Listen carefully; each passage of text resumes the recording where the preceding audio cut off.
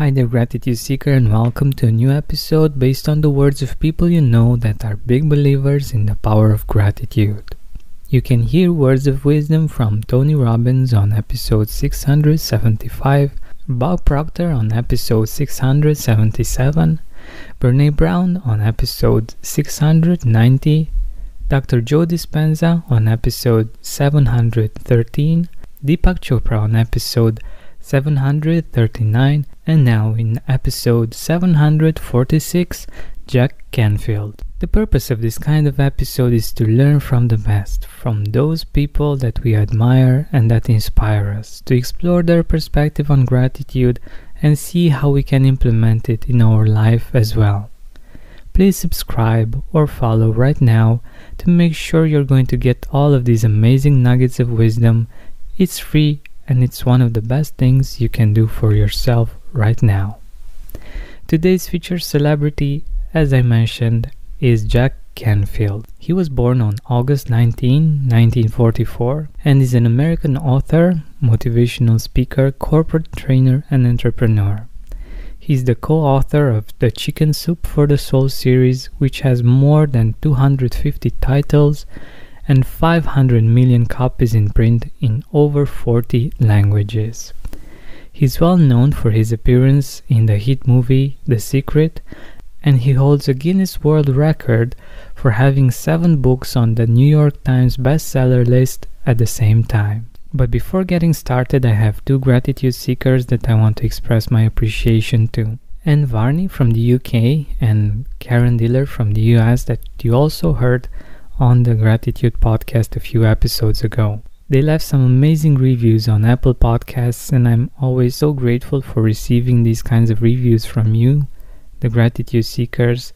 It feels like the communication is both ways, and it's also very helpful for people that haven't heard the podcast yet. So here's the first one.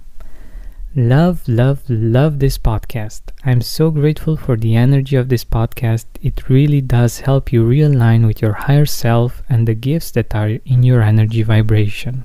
Thank you. This one was from Anne Varney from the UK. Thank you so much, Anne. And the second one from Karen. Wonderful podcast. I'm so grateful for this podcast. I found it during a very sad, hard time in my life, and it really helped me on this journey through this period and gave me hope not just for my own personal situation but for humanity. Hearing other people speak on this topic makes me realize we are never alone. Karen Dillard. Thank you so much, Karen, for writing this wonderful review. I'm really happy that we got together to speak on the podcast as well, and I'm really happy that the podcast was there through that sad and hard time in your life. But now let's get to the 5 ideas about gratitude that I found really interesting from Jack Canfield. Usually we have 3, but he talks so much about gratitude and the power of gratitude that I had to choose more. 3 were just not enough because they are some really powerful ideas that I believe they're important to be amplified, and I'm really happy that I'm able to do this. The first idea is that gratitude and appreciation are one of the highest states you can be in, and that it connects you to abundance. And we'll explore that a little bit more after listening to Jack Canfield's perspective. Well, appreciation is one of the highest emotional states you can be in. It's the state of abundance. The law of attraction states that like attracts life, and if you are grateful for what you have already received, you will attract more for which you can be grateful. Now, many people find that it requires great diligence to cultivate an attitude of appreciation. We are culturally conditioned to focus on what we don't have rather than appreciating what we've already received. What I love about this short bit is that it also helps us understand why it's harder for us to be grateful. I believe that our neurology has a lot to do with this. But of course, the cultural conditioning is huge. Much of our learning isn't actually done through teaching, but through the things that we see every day in the media, in other people, in our environment. We are conditioned, whether we like it or not, whether we are aware or not, to have certain beliefs and certain ways of being. Thankfully, it's within our power to change them. Once we become aware of them, we can do something to change them. And since you're listening to this podcast, you're one of those people that have chosen gratitude. So you're breaking free of your cultural conditioning, which is amazing. It's really not easy to be one of the few, and I honor you for sticking to it and for not giving up on choosing gratitude, on seeking gratitude, on exploring how gratitude can work wonders in your life. Another part of this short bit from Jack Canfield that I believe is very, very interesting is the fact that he mentions that gratitude connects us to abundance. And I can't help but see a pattern here. There are so many great thinkers that connect gratitude to abundance. So regardless of your personal or country's economical situation, my recommendation is to use gratitude to enter a state of abundance. If you don't know how to do it, I have a whole course explaining that. But in my research, I found another video that I felt was very connected with this idea that Jack Canfield just shared. He talked about the Warren Buffett of Japan, Wahe Takeda, that does something that I've seen that it works in my situation as well. He uses thank you as a silent mantra. Of course, he's not saying thank you, thank you, thank you. He's saying arigato, arigato, arigato. But what's wonderful about this habit is that it connects you to the energy of gratitude. It connects you firstly to the emotion, and after that you can give it meaning outside of yourself. It's similar to how we buy things. We firstly have the emotional urge, and afterwards we explain it rationally. We can do something similar with gratitude. Whenever we want to connect with gratitude and see gratitude around us, we firstly connect to the emotion by saying thank you like a mantra. Thank you for that. Arigato, arigato, arigato. And that level of thankfulness raises his vibration. And he said, when I'm in that vibration, I always know the right thing to do. And I'm attracting opportunities. I'm attracting money. I'm attracting venture capitalists that want to play with me, that have great ideas and so forth.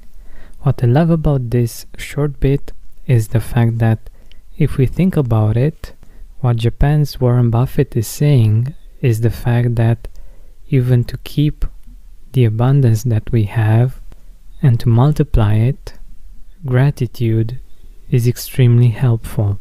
And you can feel that. When he said that, he was in a state of gratitude and abundance. For him it was similar to playing because there was no fear there. And I believe it's one of the reasons why gratitude is so powerful, especially when it comes to abundance. It helps us overcome our fear and see the resources and attract the resources. It helps us be more open to the resources that were already there, we just couldn't see them. So that's why I was saying that regardless of your personal or your country's economical situation, there are always resources available and there are always opportunities. And when you're open to them, you find new solutions, you find new ideas that help you experience more abundance. So let's get to our second idea from Jack Canfield. Appreciate yourself. We all need acknowledgement, but the most important acknowledgement is that which you give yourself. Now, in addition to celebrating your big successes, acknowledge your small daily successes as well. One of the most powerful ways to acknowledge and appreciate yourself is by doing the mirror exercise. Now, this powerful exercise is one in which you appreciate yourself for the day's accomplishments while talking to yourself in the mirror right before you go to bed at night. It's a little weird, but it's an exercise that should be performed every night for a minimum of 40 days. Some of my students have done it every day for years. Isn't that amazing to be doing this kind of exercise each day for years? Can you imagine how your self-image would shift when you would do this every day? We all yearn to be appreciated, to be recognized in our field, in our relationships, but sometimes we're keeping these things away from us because we tend to be so rough with ourselves. And even if other people appreciate us or tell us things that can make us feel appreciated, we might just dismiss them or ignore them because we hold true to what we think about ourselves. And this exercise is a great idea on how we can change that, on how we can see those things that we are doing right, those small things that nobody sees but that are worth appreciating. Even this, what you're doing right now, the fact that you are listening to a podcast on gratitude. You could have chosen to play the role of a victim or to complain about your situation, but you chose to listen to an uplifting, inspiring podcast. This is something that's worth appreciating about yourself and about your day. Jack goes on and gives some other examples of these small things, these small bits of progress that we're making. The fact that we chose to eat a salad today instead of chocolate, or that we went for a walk or for a run, even though we might not have felt like doing that. Or maybe the fact that we chose to be kind instead of just replying with anger. And by acknowledging ourselves, by appreciating ourselves for these things, we're fueling these positive habits. Plus, they make us more resilient and more autonomous. And when we receive acknowledgement or appreciation or praise, we recognize it and accept it much easier. And this somehow leads us to the third idea on gratitude from Jack Canfield. As you practice gratitude and notice the positive effect it has on your life, pay attention to those effects. Notice how it makes you happier and how inside yourself it feels like your energy is vibrating at a higher level. Focus on how wonderful that experience is, and always remember that the quickest way to turn around your mood and change your experience is to practice gratitude and appreciate everything that's good in your life. So by paying attention to the progress, by appreciating the progress that we're making each and every day, we're building momentum. We're building positive reinforcement for those habits that support us, that support our happiness, that support our growth as humans. When we are aware of how great we're feeling and the impact that gratitude or other positive habits has on our life, it's so much easier to keep it going. And for those things that we are doing when nobody's watching, when it's just us that are seeing the progress and appreciating ourselves for the efforts, the beautiful part is that we're going to attract that exact same thing from the outside. We're going to attract acknowledgement, praise, appreciation, and the beautiful part is that it's only going to be a confirmation. We're already full, we're already happy. That's just going to be the cherry on top. But of course, since we'll have the habit in place, that cherry will taste really, really good. And we'll be able to appreciate that on a whole different level. And this leads us to the fourth idea that can change our life from Jack Canfield. It's actually a series of stories of how gratitude can create ripple effects of appreciation in the world. So it's not just about us being appreciated, praised and recognized. Our habit of self-appreciation will make it much easier to be kind and to show appreciation to other people as well. One of our early Chicken Soup for the Soul books, I put a story in there by a man named Art Buchwald, who talked about a man who was walking down the street with a friend, and all of a sudden the man stopped and he looked over at the construction workers and he said, "I just want to thank you guys for building these amazing buildings in New York. I know how hard it is. I really appreciate the contribution you're making to the city." And as they walked away, his friend said, what was that about? He said, "Well, I just want to thank those guys to kind of make their day." He says, "Oh, okay." So a couple minutes later, he's down, he sees a taxi driver, and a person gets out of the taxi, and he says, "Wow, he reached into the taxi, he said, "I just want to thank you before you pull off for all the work you're doing, because you're taking people all around the city every day long, fighting with the traffic, making it easy for them to get to where they want to go. Hope you have a great day." And his friend's starting to think he's a little bit crazy now, and they walk a little further, and he smiles at this very unattractive woman. And his friend says, "What's with you? You just smiled and told a very unattractive woman to have a great day. Why'd you smile at her?" He said, "Well, maybe she's a teacher. And if she's a teacher, she goes to her classroom, those kids are in for a really good day." And so the reality is, every time you smile, every time you appreciate someone, every time you appreciate anything in the universe, you are creating ripples of that love and appreciation going out into the world. Talk about being the change you want to see in the world. I love this idea of creating ripples of appreciation, and I'm sure you've been at the receiving end of it as well, if you think about it. And I don't know about you, but when that happens to me, it really makes my day. And one example of this is from this weekend. Me and my girlfriend went to a friend's book launch, and after that we went for lunch with a friend and her 10-year-old boy. While we were at the book launch, she mentioned that she's been listening to the Gratitude podcast and that she has applied many of the ideas that she learned from the podcast with her family. And that was amazing to hear. But what happened next really blew my mind. I saw her 10-year-old boy being so grateful and appreciating all of the small things, even the things that I forgot were there. He told me how much he appreciated, how much he liked my hairstyle and the way I dressed, that he liked my attitude and my calm way of being. And whenever he thanked me or the waitress or my girlfriend, he was actually feeling the gratitude. And if you've been listening to the podcast, I talk a lot about this idea that I believe it's important when we say thank you to actually feel the gratitude. And for me, that was mind-blowing. That was just amazing. And it made me feel so good knowing that my vision for the world is actually coming to fruition, and I'm seeing that firsthand.